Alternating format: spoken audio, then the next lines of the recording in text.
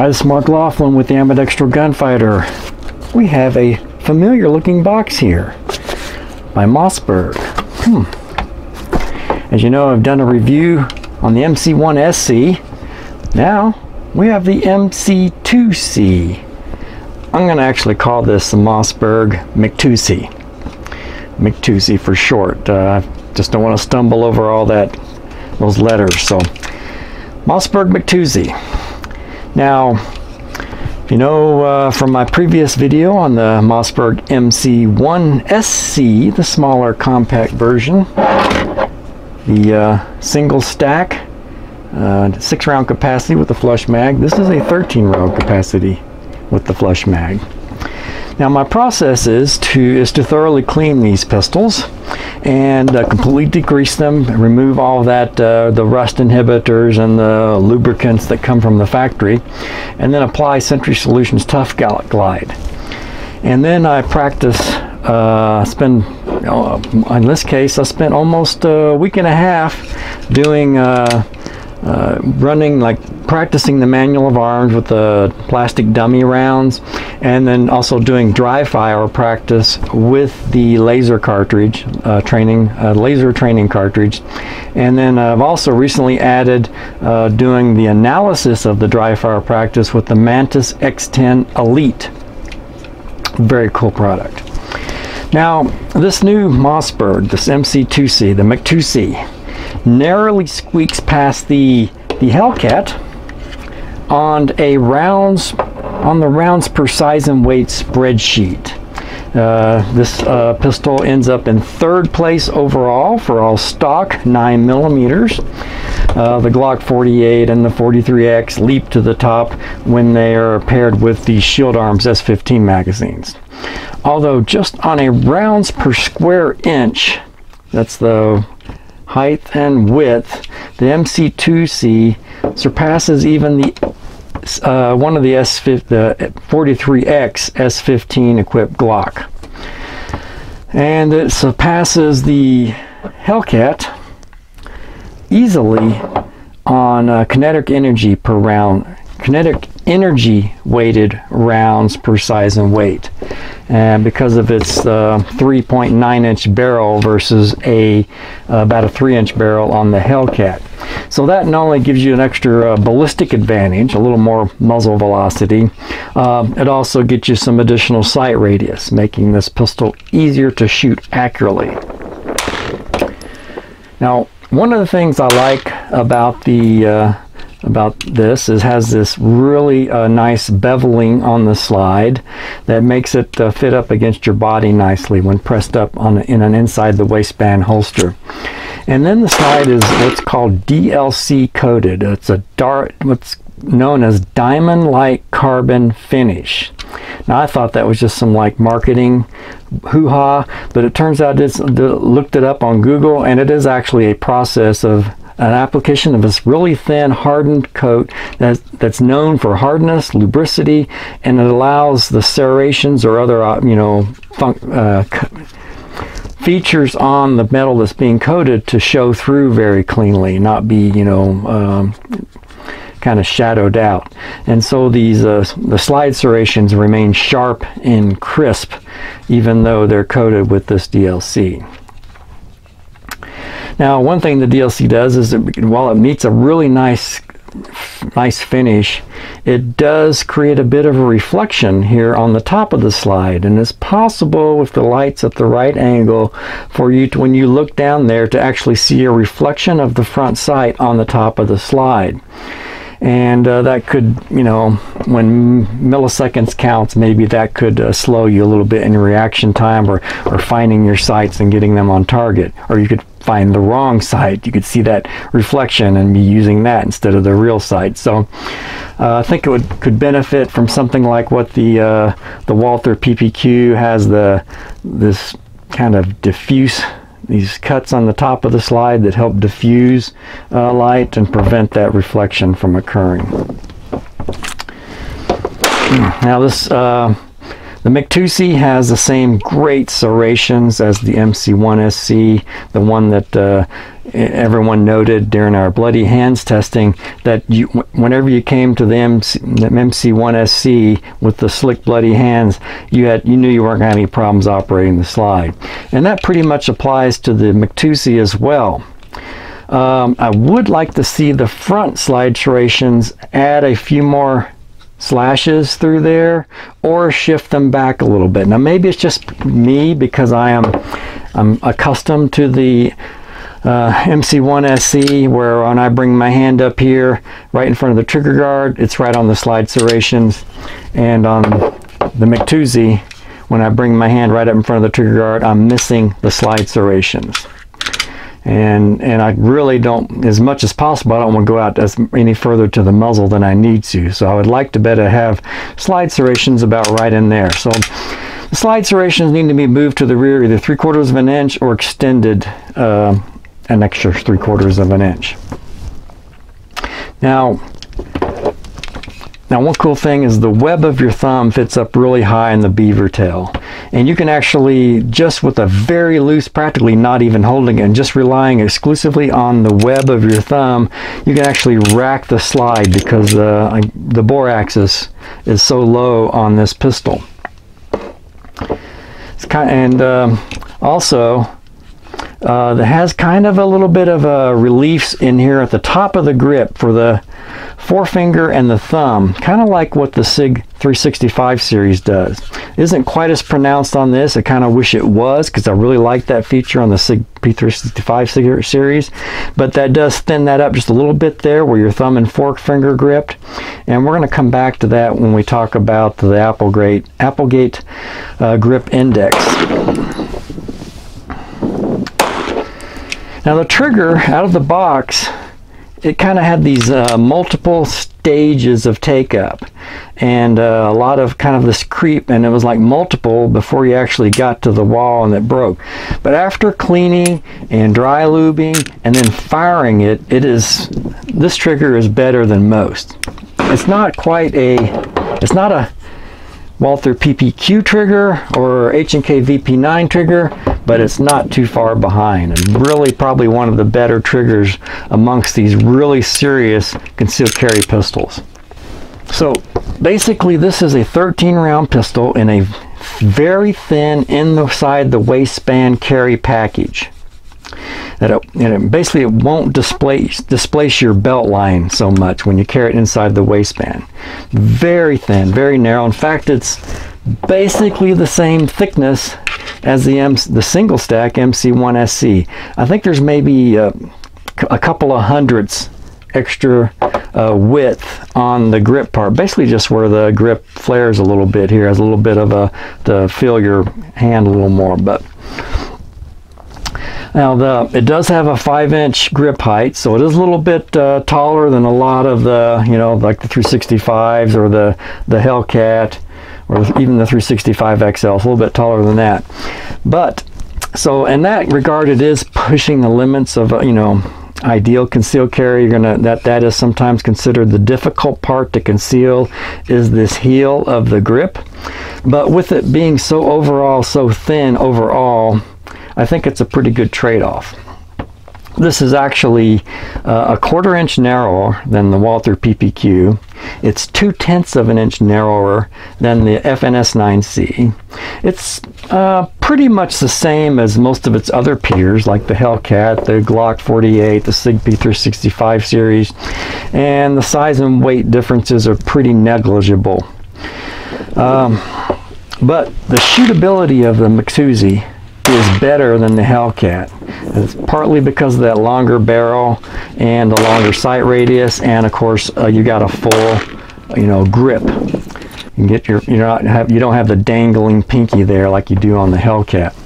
Now I think the finish on this DLC finish is better than the SIG. SIG's kind of had some little bit of issues, I think, there in regards to the finish on their pistols.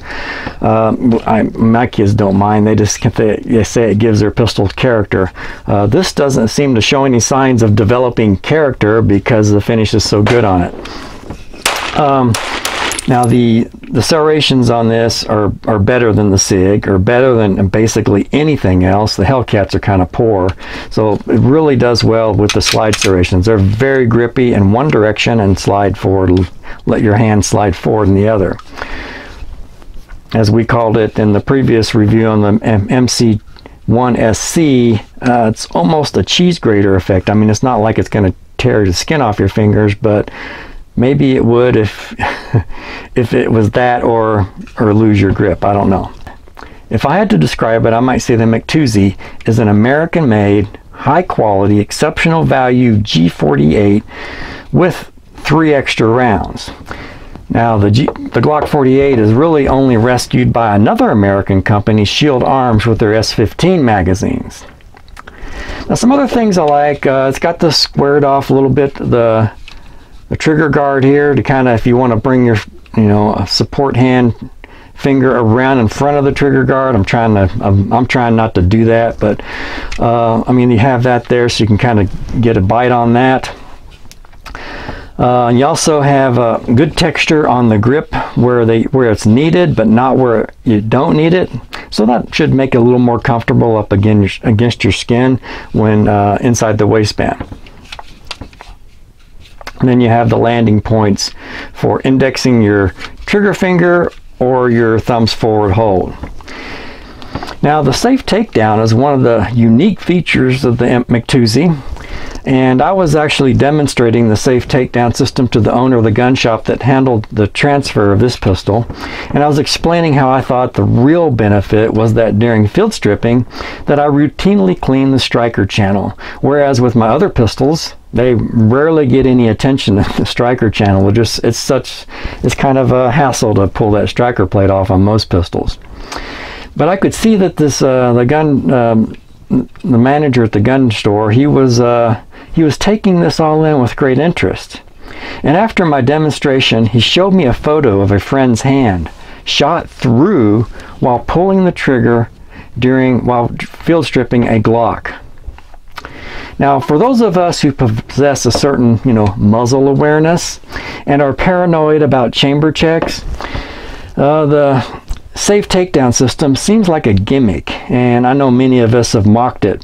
But when thought of in the context of this recent rush of new gun owners in 2020, gun dealers really should be emphasizing this feature. And it really is nice to keep the striker channel clean. I figure that probably reduces the risk of light strikes, slam fires, and potentially reduces the risk of a failure of this striker block, the safety. So I think instead of calling it the safe takedown system, Mossberg should call it the SCS. Safer, cleaner, and sleeker. Sleeker because you don't have the takedown levers, you don't have the takedown tabs. It's just all handled here on your striker plate. Now everyone shot the MC1SC very well, and the MC2 basically is going to magnify that result with the longer grip and the longer sight radius. It's a very shootable pistol, very easy to keep it on target, mild recoiling. It is a little bit heavier than what their stated spec on this is 21 ounces, and in my weighing of it, it turns out I found it to be 23 ounces. Now if it could shave off that extra 2 ounces and actually get it down to 21, it would actually push it up. It wouldn't gain any positions, but it would be in a very solid position ahead of most of the big popular concealed carry pistols. As it is right now, it's really kind of, it's ahead, but it's kind of tied with the Hellcat and the SIG 365XL. Now one of the things in a forthcoming video series, I'll be testing a hypothesis based upon my new metric, what I call the Applegate grip index. That is the ratio of grip width to grip length. So basically a long grip versus a more rounded grip, like the Walther PPQ has a pretty roundish grip. Almost not as round as a dowel rod or a closet rod, but certainly pretty round. And the MC2C, the MC2C, has a grip index of 1.98, which is the highest for any double stack that I've measured. And my hypothesis is that a high grip index and translates to better pointability and a reduced tendency to pull the muzzle off target when squeezing the trigger. Think of a pistol, you know, I've invented a new pistol that has a closet rod grip. I call it the bat grip pistol. And it has this nice big fat round grip, and it's pretty difficult to, you know, index on exactly where that muzzle's pointed to. Now compare that to my new razor grip pistol, which is basically holding the grip is like a razor blade. That indexes very, very well and has a very, very high grip index. Now, this is just a hypothesis at this point, and but so there will be some empirical testing, and that's exactly why I actually looked at getting a Mantis X10 Elite to do some comparison on how well different pistols do with the Mantis type scoring. Now, with the ammo shortages, now is a exceptionally good time to get a training laser and also get the Mantis X10 Elite. Now a review of the latter is forthcoming, but trust me, just go ahead and get one. Now another thing is that the MC2C has beautiful Italian 77 gram 13 round flush magazine and a 15 round extended, which is about the same height, gives you about the same grip height as the 15 round Walther PPQ. Now the mag release is standing pretty proud, but it is with very good placement for fast reloads. You don't even have to shift your hand to hit it. But it is going to be prone to accidental disengagement of the magazine. If you bump into things, or if you get hit really hard in the side, it could potentially cause a disengagement of your magazine. And then if you needed to pull your pistol out in a self-defense situation, the number of rounds that you have are going to be the number of rounds that you have in the chamber, because your magazine is probably going to fall out, or you're going to fire that one shot and it's going to, then it's not going to be cycle a new round. So you're going to have to tap, rack, bang to get another round off. So I think this would greatly benefit from a paddle magazine release to prevent accidental disengagement, but also deliver full ambi functionality for magazine release, and also allow an excellent pinch operation. And you can see this would work very well with my pinch operation technique on the paddle magazine release, so that you can maintain a firm grip on the pistol while you're shaking out a magazine, and, you know, shaking out an empty mag that might be really lightweight, might be a little bit stuck in there. So the way I look at it, I rarely carry an extra magazine, so the whole ambi pinch thing is of limited value, but having a disengaged mag when needed means you may find your magazine on the ground during a self-defense situation. They should really consider adding a paddle magazine. With the release of Kel-Tec's popular P17, there will be an influx of new shooters who learn the charms of the paddle magazine release and will want to retain that when they progress to a 9mm. So, and it's kind of cool that these two pistols, the P17, there's a lot of similarity between them. Length is kind of similar, the barrel length or overall length, grip height is similar. Width, the P17 is a little bit thinner, but the grip feel is very similar between the two. So this would be really nice to have for those when they are ready to advance from the P17 to a 9mm.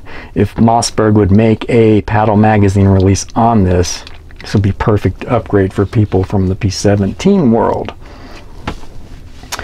Now, a lot of times Mossberg is thought of in, you know, a lot of the shooting circles as this FUD shotgun company, and it's really cool that this is their second 9mm pistol, and both of them are quite exceptionally well done. And hey, did you know that they have ARs too? Well, who doesn't make ARs? But I sure didn't know Mossberg did. So interesting, you know, check out their ARs. You think of them as just being a shotgun company, there's a lot more there. So check out their pistols, check out their shotguns, and they've got good self-defense shotguns. And then, of course, check out their ARs. Now, I'm not a fan of ARs anymore. I'm pretty much an AR I consider a relic when compared to like the Kel-Tec RDB or a Desert-Tec MDR. But that's from the ambidextrous gunfighter perspective. Okay, so in sum, MC2C. What is the Mossberg MC2C? What is its advantage over its peers? One, the safe takedown system. Safer and cleaner and slimmer. They talk about snag free. You know, SIG talks about their SAS as being snag free. This is a snag free pistol. Second, Applegate grip index is better than the Hellcat. It's elongated enough where you definitely can tell which way this pistol's pointed, and you get a good grip on it, and it's not going to want to bend one way or the other. Whereas the Hellcat and the SIGs, the Hellcat more so is more boxy and squarish. The SIG at least has that channel, so you can kind of get a indexing on that, the channel they've cut for your thumb and forefinger. Slide serrations, another huge advantage. Probably the best slide serrations of any pistol. I just need to move them back a bit. So basically, excellent point shooting ergonomics. Exceptionally slim for inside the waistband belt displacement. Now the other thing, you know, we talk about the Mossberg having the, you know, ARs and stuff. They do also make some really terrific bolt action rifles. Now we'll be doing a review on their MVP Predator, which we've had for years and is exceptionally accurate. And that's in 5.56, and it's a bolt action rifle that uses AR magazines. So it's a really cool little rifle. We'll roll that out and do a review on that here shortly. Now another feature is that this pistol, as opposed to say a Glock 48, which is made in Austria, the MC2C is made in Eagle Pass, Texas, America, by a truly American company. So if you want the best Glock 48 out of the box, get a MC2C. If you want the pride of owning an American-made handgun, get the Mossberg MC2C. If you don't mind all of the third-party upgrades, sights, the mag button, and the S15 magazines, go with the Glock 48. It's a terrific setup with those shield arms magazines. But if you like the idea of keeping your striker channel clear and clean and lubed, get the MC2C. Now, if the MC2C had a paddle magazine release, my preference over the Glock 48 would be unequivocal.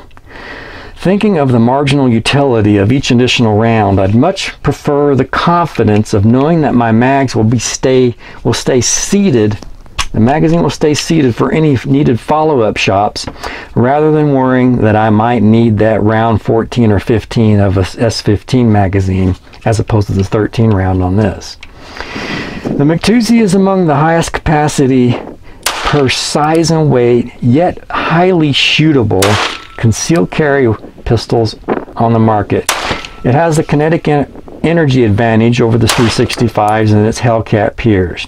A price point difference advantage over the Glock 48, all coupled with quality craftsmanship from a long-established American firearms company. It's Mark Laughlin with the Ambidextrous Gunfighter. Please like, share, and subscribe. Thanks for watching.